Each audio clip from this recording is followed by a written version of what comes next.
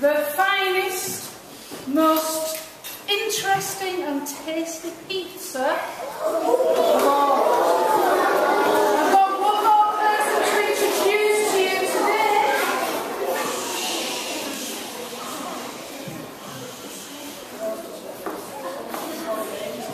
A very old Ainsley Harriet,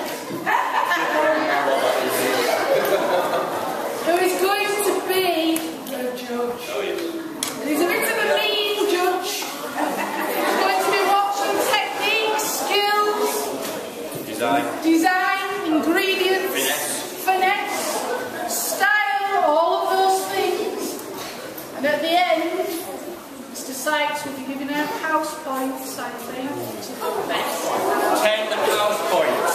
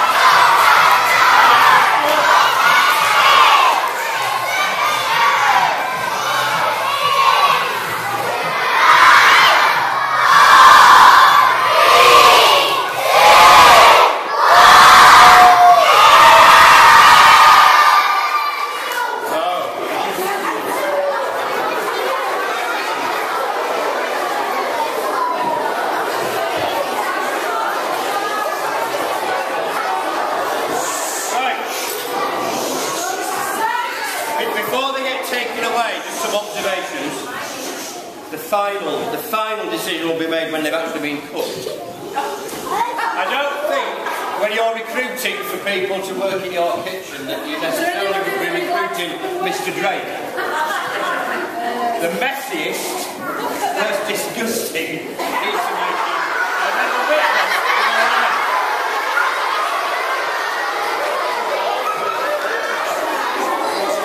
Enthusiastic, but messy. I had to step back because literally there was tomato puree flying off the table. As you can see from Mr. Drake's shirt. So, how long will it take to cook? I'm not too sure with the pile of food on that. 5 hours. Okay. We know which is which. We do. Okay.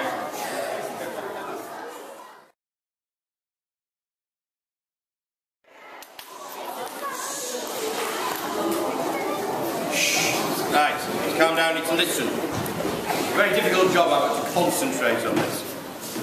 So, they were asked to design a pizza. Design, Mr. Drake. Right, What's not to like? but we'll get into that in a minute. Design a pizza, and I have to judge it on the design, but also the way that they were presenting the pizza and the way they were actually putting the ingredients on. Mrs. Butler, when I asked her about her pizza, and I said, what is it that you're going for? She just said, it's just a pizza. Abstract. What that means, children, is when you've got no idea what you're doing, you call it abstract. Mr. Drake was just going for the biggest mess that he could make, and if it was 10 house points for mess, Mr. Drake would be the winner. I'm getting involved with the food. It's a. I didn't ask you to speak.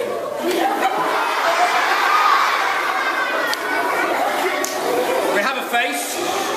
I do like the face, particularly the slightly evil look. Reminds me of things like Halloween cooking. And another face, also very well executed, but I have to say, in terms of the cooking, some of those ingredients have slipped a little bit. Perhaps far too many on there. I'm going to make a decision, and the decision is Mr. Hampton.